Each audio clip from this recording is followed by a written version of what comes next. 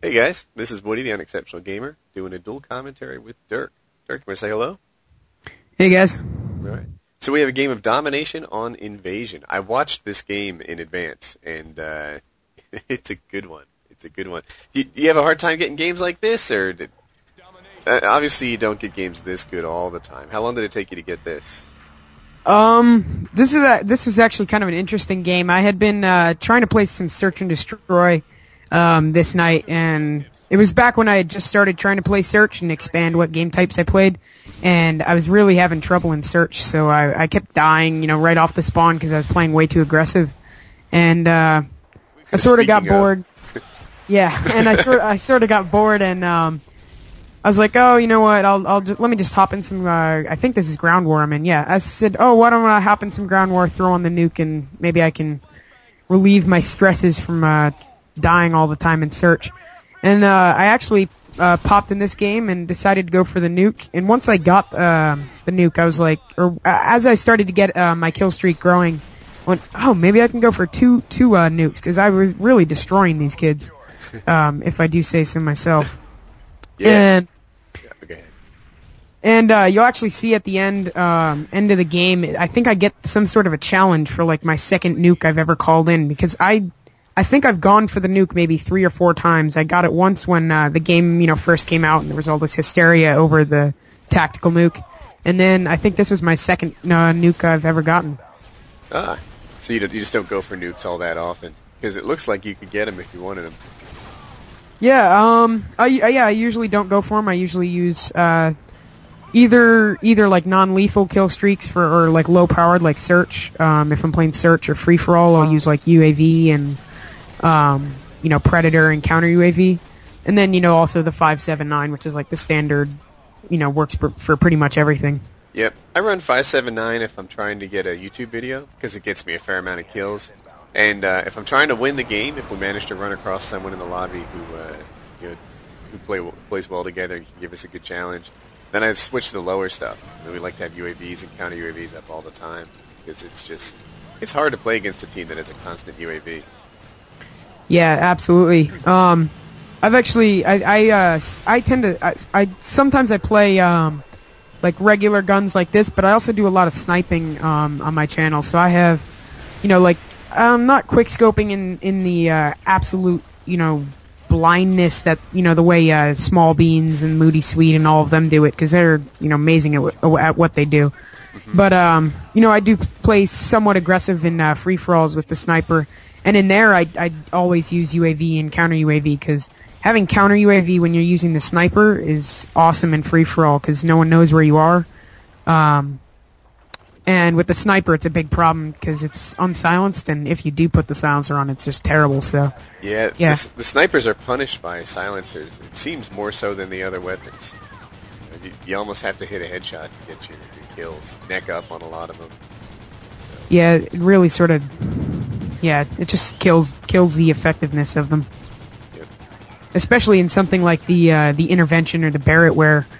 Well, actually, you can semi-auto fire the Barrett, but in something like that has a lot of recoil, you're not gonna, get one shot on them and then take 2 seconds and get another shot on them. It's not, it's usually most of the time it's not gonna be that simple.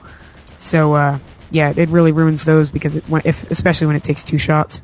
So you said you were using Search to expand the game types that you play. Which game types do you call home? I'd say domination, for regular guns, and then I also do a lot of free-for-all. I started off with pretty much domination exclusively, because I played that a lot on COD 4, and then when I started, getting into sniping, when I started getting into sniping, I started playing a lot of free-for-all, just because the way like the amount of traffic that you get in free-for-all, it tends to be you can reset your sights and reload, and you get enough time to sort of regroup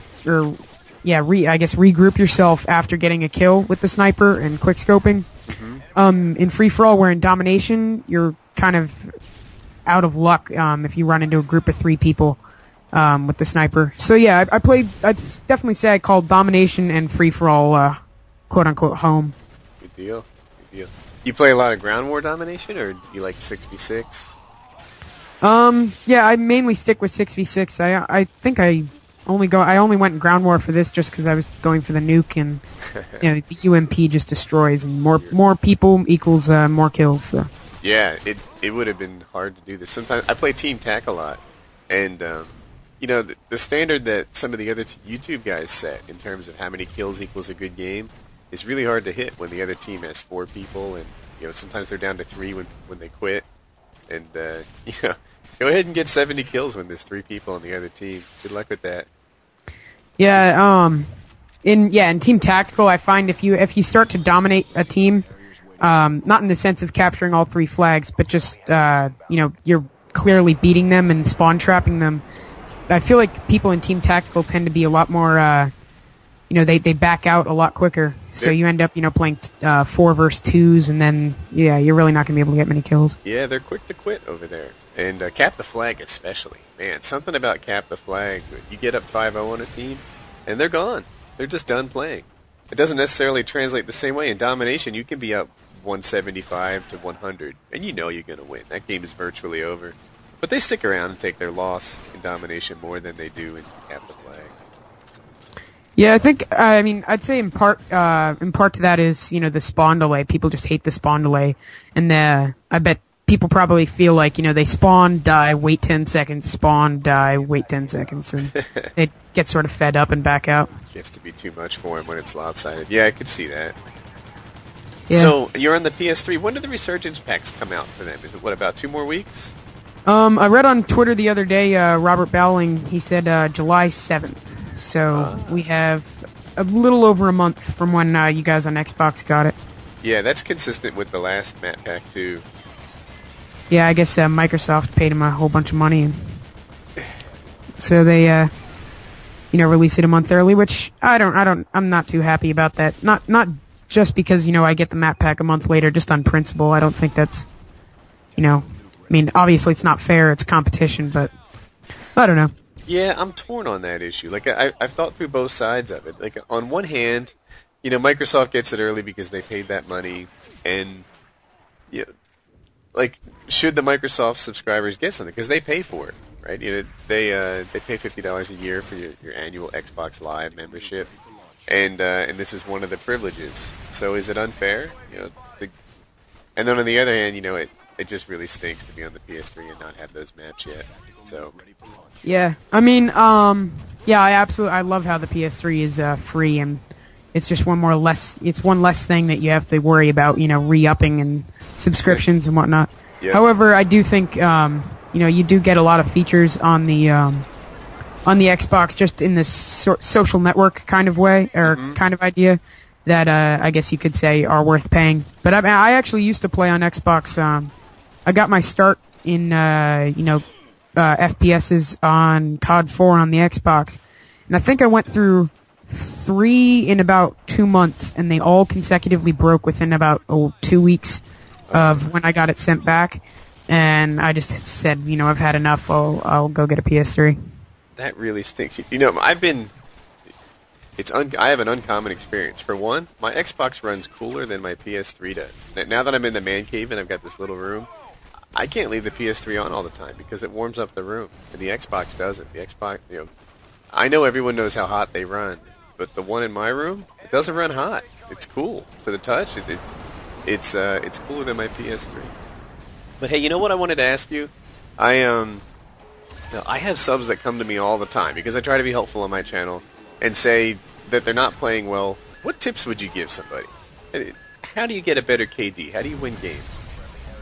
How would you answer it if someone came to you and said, you know what, I'm struggling, I've been away for a few weeks or whatever, and give me some tips to play better? Use the UMP. That's it? No, definitely look around to figure out what weapons you're best with. I don't use the UMP all the time. I use it when I feel like I'm getting, like I need that extra boost from a really overpowered weapon. And not to say that came out wrong. A very powerful weapon like the UMP. So definitely use weapons that you feel comfortable with, and and just learn areas on the map where you can push forward and you think you have an advantage. And that sort of goes along with what you say. You say that control the engagement and don't get in a fair fight. You always want the advantage, and definitely use your map and the surroundings to your advantage. Like if you saw on that map or in that game, I would push up to their spawn, get a few kills, back off behind some cover, maybe I think that tank and like that wall, reload, get my bearings again, rush back in, get another 3 kills, and then sort of back away. So I think when you're trying to do spawn trapping like that and trying to pick up a ton of kills, that's a good tactic. Push forward, get a couple kills, and back off. Because if you stay in the same place while you're in their spawn, they're gonna find where you are and come up behind you and that's can't good exactly advice. handle. So we need to close this. I think we're hitting up on 11 minutes, but good game, man. Thanks for coming on the channel. Thank you very much, Woody. See you later.